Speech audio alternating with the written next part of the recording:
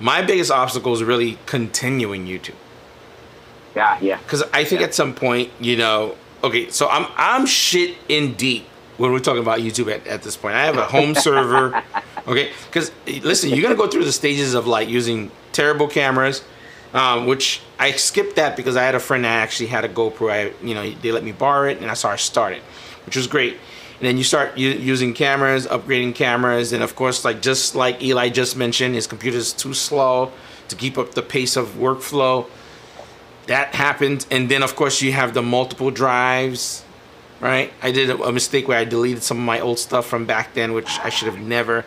So eventually you have a stack of 6 small drives of terabytes, and then you run into some real issue. What do? Do you delete everything, or next step, which is where I'm at? I have a whole server at home, my home office, which has is it over 100 terabytes? Holy crap! Sheesh. Yeah, and there's still bays that I could fill.